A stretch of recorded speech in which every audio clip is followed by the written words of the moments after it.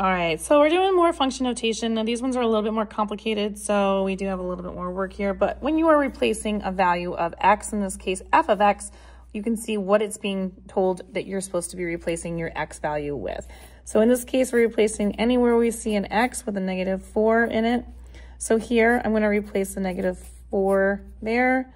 Now, it's important when you are doing exponents that you make sure you substitute anything.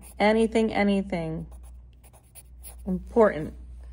Any kind of exponents or minuses, and there's negative numbers, look at how I'm doing this. That's what you want to do when you are doing these, because otherwise you're going to get some crazy different answers. Your calculator is not going to calculate correctly, so pay attention.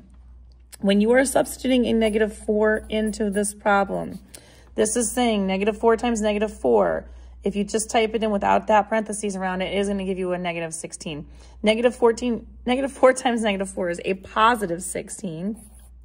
And then this is minus a -4, which is actually +4. So -4 being replaced there with x is actually going to give me 16 plus 4, which is 20. And that is your correct finalized answer. And then we'll do another one really quick. Now, this one, very much a similar one like this, where we have a negative, but outside of that, this exponent. So when we replace that 5 there, you have to be careful because that is not put in a set of parentheses. So what it's going to do is you're going to replace that 5 here and then put the parentheses just around the 5 because that's the only thing you're substituting.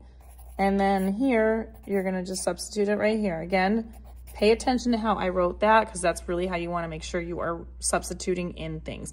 Now, when you do that multiplication of the exponent, this is saying 5 squared first, then apply that negative. 5 times 5 is 25, but because the negative is outside of that, that's saying anything that you get, that outcome is the opposite. So this is actually a -25 here. Very different than the one that I did up there.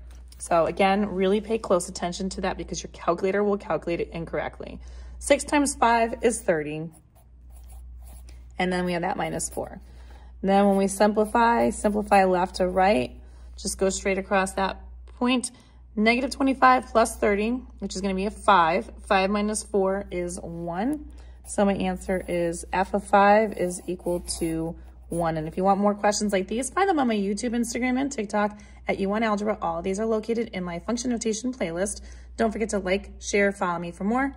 See you soon, and save it for later.